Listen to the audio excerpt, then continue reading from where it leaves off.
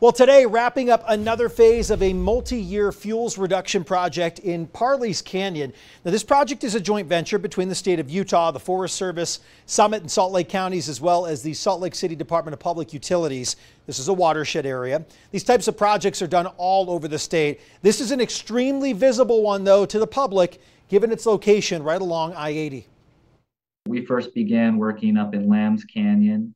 The first year doing some thinning of the conifer trees up in the canyon to protect cabins up there and up in Summit Park area.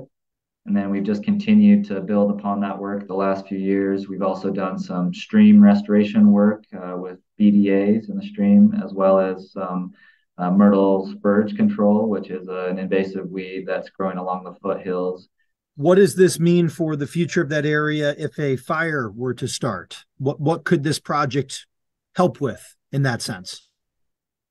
Yeah, so we're basically reducing the amount of fuel or wood or dead wood that's on the landscape and trying to break up how a fire would move through that system. And so right now you'll see we have these track hoe machines working along I-80.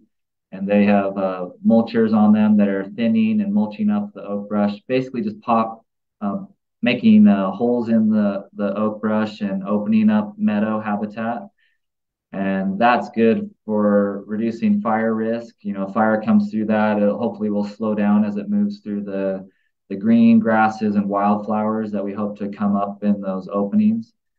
But those openings also are really good for wildlife. That those grasses and wildflowers provide food for big game like deer and elk, and they need that to build up fat stores so they can survive winters like we had this last year. We've been doing this work for about 15 years across the state and had lots of great successes. There's lots of examples of how going in mechanically thinning old growth trees can really bring back and invigorate the systems.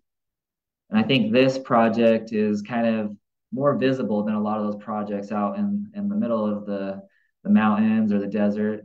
And so it's really kind of one of those first projects that's really visible along the Wasatch Front where a lot of people can see. And so I think it's a special project in that it can really help educate people about the need to do this work.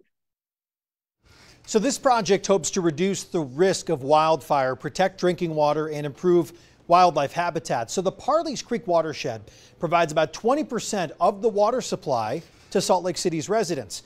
If you are interested in learning more about the watershed projects all throughout the state of Utah, this website, wri.utah.gov,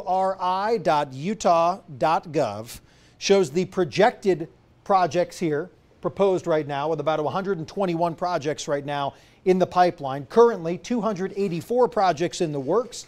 And then they've done nearly 2,600 projects, talking about the acreage treated and also the funding that was involved for all of this. If you're interested in the financials, as always, if you'd like to see more and check out some of the writing on this, it's on our website, KUTV.com.